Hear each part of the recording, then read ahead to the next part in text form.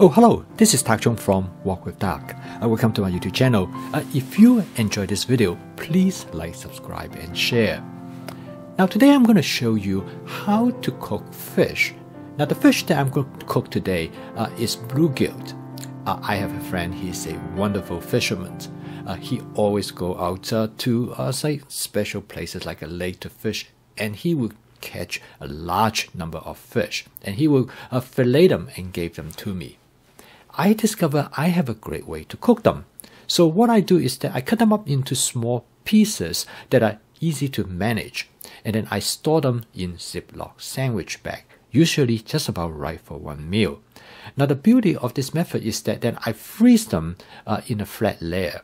So this way that when they are frozen, I can stack them up basically in a vertical position that saves a lot of space, and also I can find them easily. And when I'm ready to use them, I put them in a bowl of warm water and they will thaw out in about 10 minutes. Using this method, I'm able to eat fish almost any time I want. Today, I'm going to show you actually truly probably one of the best way to eat fish, particularly white fish. What I do is that I will coat the fish with cornstarch. But the magic in making this fish taste great is that I will add my basic seasoning to it. Now the basic seasoning contain lemon pepper, and that really makes the fish taste great. And of course, it contains mushroom seasoning. You will add umami flavor to the dish. Now coating them with cornstarch, which I add a little bit more in this case, will give them a nice crispy texture. This makes the fish taste almost like deep fried, but not quite. But it gives the fish a wonderful flavor when it combined with the basic seasoning mix. Now, you can use this method to cook almost any type of white fish, such as tilapia, which is excellent, and catfish does also very well. Now, once they are ready, I'm going to use a method which I call it shallow frying. I'm going to cook this dish in a Cuisinart 14-inch stainless steel wok. Now, I really enjoy using this wok because it has a large flat surface area. Now, in this dish, I'm going to use something quite interesting. I'm going to cook this dish in a combination with a mixture of oyster sauce and a touch of hoisin sauce. But the key attractive aspect of the dish is that I'm going to cook it with romaine lettuce. Now, most of people think of romaine lettuce is mainly used for salad. But romaine lettuce has the kind of texture, it actually stir-fry really well, particularly when you stir-fry very lightly. So in this case, it still retains the crispy texture of the lettuce, but at the same time, it provides excellent flavor. And you almost feel like eating a warm lettuce or a warm lettuce salad. But it makes romaine lettuce has much greater versatility because if you can do it this way. So here I'm going to season the wok with my spot seasoning method. I'm going to heat up the oil until it starts to smoke, and I'm going to let it smoke for about 10 or 15 seconds. This will create a non-stick cooked surface.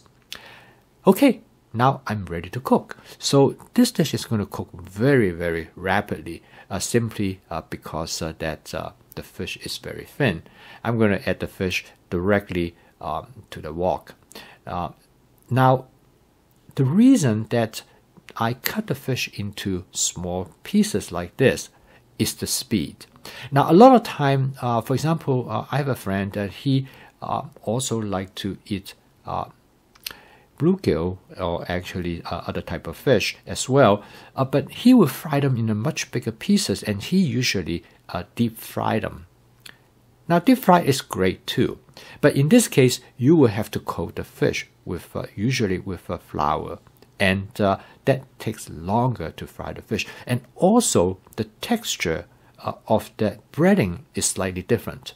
Now, for everybody who has had the fish that I cook this way, they really enjoy it because the breading is very, very light, and it gives extremely delicate flavor to the fish. Now, you can use this method cook other type of fish as well. And another type of fish I find it works really very well is tilapia. Now, tilapia has a much more, perhaps I would call it a softer texture. And so, in fact, this method will help the tilapia to retain texture. So when you do stir fry them, they do not fall apart easily. Another fish that I really enjoy using this method is smallmouth bass. We live along a small river in central Illinois called the Vermilion River, and there's a large amount of smallmouth bass in the river. Now, personally, I do not fish, but I have some friends come to fish, and they can easily catch about maybe 50 fish, in about a several-hour period. And some of them can be pretty big, up to 1 or 2 pounds. So as you can see, the fish fry very quickly, and because the fish is very thin. Now, the fish is almost done. At this point, I am going to add the romaine lettuce to it. Now, the romaine lettuce doesn't have to be cooked much at all. All you have to do is slightly toss it with the fish. The romaine lettuce serves 2 functions. One is that, of course, for the culinary pleasure, but the another function in adding them is that because it will reduce the temperature of the wok together with the fish, it will actually protect the fish from overcooking. And by this time, I already shut off the heat and the dish is done.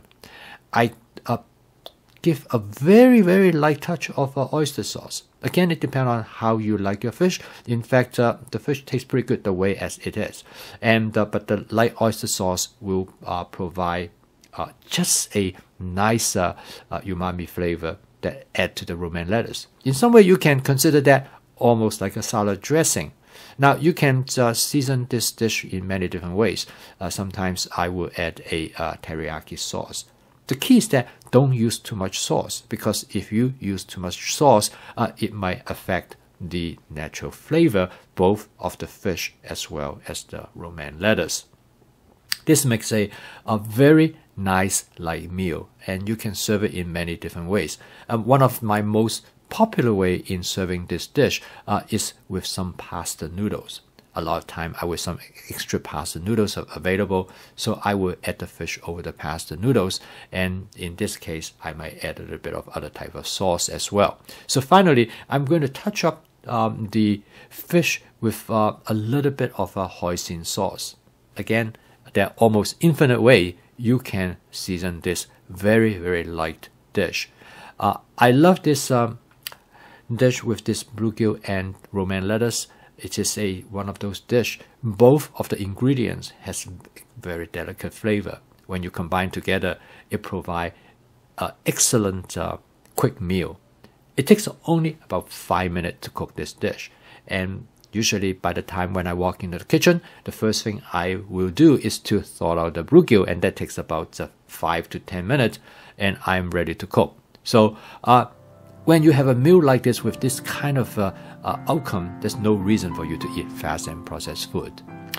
I post a video each day to help you to make home cooking as part of your daily routine using my fast cooking system that is practical, efficient, creative, and fun. So keep on cooking. I will see you tomorrow.